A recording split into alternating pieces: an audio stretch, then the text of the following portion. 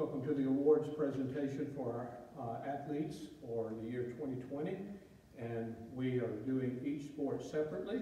And at this time, we're going to present the awards to our cheerleading squad. And Ms. Combs will come and do that each year. We present certificates to all of our players. And then we also receive the athletic letter, those who are ninth grade or higher for the first time on a varsity sport. And then they receive a pin for the first year. They play that varsity sport. And then they receive a bar for each subsequent year there. And so Ms. Combs is going to come and recognize our cheerleading squad for the year 2019-2020. Ms. Combs? It's been an honor and a privilege to be able to coach these girls this year. This is the first time that we've had cheerleading in many, many years. And so it was a learning experience, not just for them, but also for me. And most of the girls that I have this year have never cheered at all, and so it definitely was a big learning experience, a big learning curve. And but I'd like to recognize all these girls. They will each get a certificate this year, and each girl will also get a pin. We have no bars for them because this, like I said, this is the first time that we've had cheerleading in many, many years.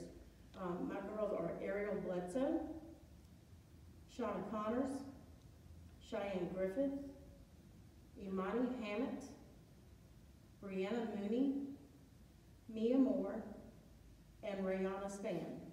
And each girl did a very good job this year. Like I said, it's the first time we've done this, and not having done it in a long time, we didn't have cheers, we didn't have anything really to base what we were doing except for what we could find on the internet. And if you go look at cheers on the internet, you will see that most of them we really cannot do here, so we had to do a lot of adapting.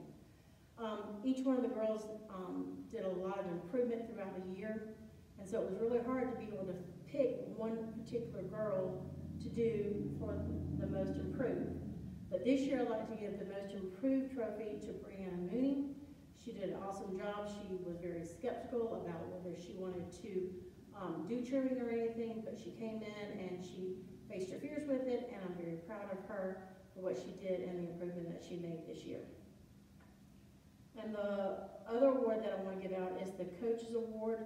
And this one was also very difficult because all the girls were willing to do pretty much anything that I asked them to do.